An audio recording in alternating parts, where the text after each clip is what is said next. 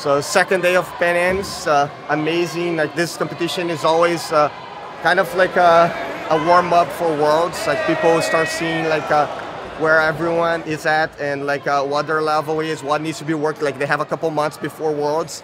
I think everyone here is with the same mission.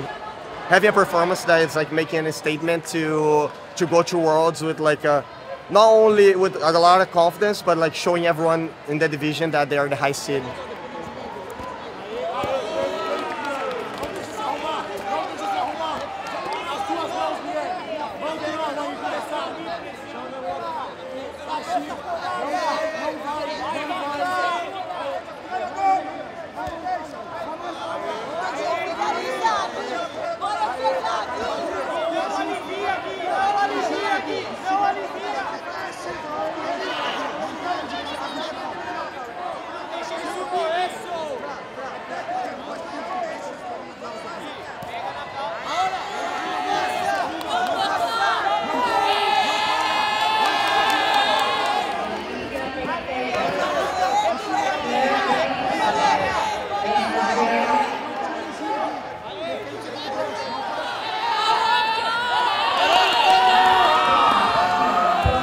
I'm happy with the performance I was able to output out there, just because I was able to perform some concepts and techniques about defensive skills that we teach a lot in at AOJ, something that I've been training lately a lot. I was sure that some of my students were watching, so I was a little bit like feeling a little bit of that pressure of like, oh, I have to perform the stuff that I teach them, you know, or at least try, you know. So I think that helped me a lot too, because in the moment that I was thinking like, man, I think there is no way I'm gonna be able to come back with the scoreboard. On my mind, I was, well, at least I need to try and like at least be able, you know, to escape or be able to apply some of the defensive skills we work on. So I think I was able to stay calm, just like escape all the bad positions that I got into, and then come back on the scoreboard. So at the end of the day, I feel happy and satisfied with that.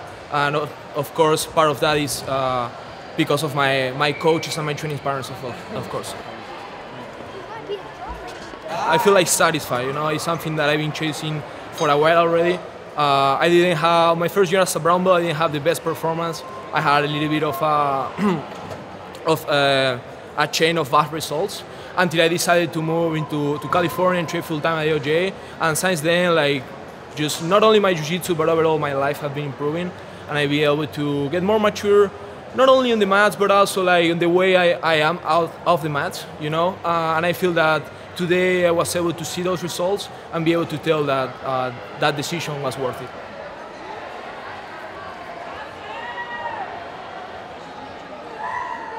I feel like everybody brings a different story, right? And he came from Argentina, so I think it's always like it's always special when the person they did something to get there, right? Like it's always like he like moved from a different country or like faced any kind of adversity. And he got there as a brown belt and had like, and last year we started working like really hard to raise his level to be able to accomplish this type of goals. And he also became one of the main instructors in the academy, like a really good instructor. He competes very often, competing all the opens, like winning double gold in the opens. That was like the first signs that he was going the right direction and like he was raising his level. And for sure that impacted his performance today. I feel like this is an advice for everybody that is watching and wants to raise their level. Because at first when like you go to a major competition and you don't have the results that you want, like there is like a lot of work that needs to be done to get to this top level. And it starts with like planning, doing the work in the academy, doing these smaller competitions as a way for you to evaluate your level and also to start experience like moments like this, like get comfortable with the adrenaline too. And today, like he was pretty confident. Like the first match he had, the kid was a world champion before from Alliance, one of Mario Hayes' students, and he was able to submit him with a toe hold. Then he had like another tough match against a kid from Checkmat, another good competitor. And this kid that he just fought in the finals was like the world champion from last year, purple belt. So it's like this is the type of performance that we want. We want to compete against guys that are accomplished too in the lower belts, and they're building a story to get to the black belt at the highest level. And yeah, today like was amazing. It was his best performance so far in a major competition, and I want to keep building on top of it because there's a lot more to experience in the future.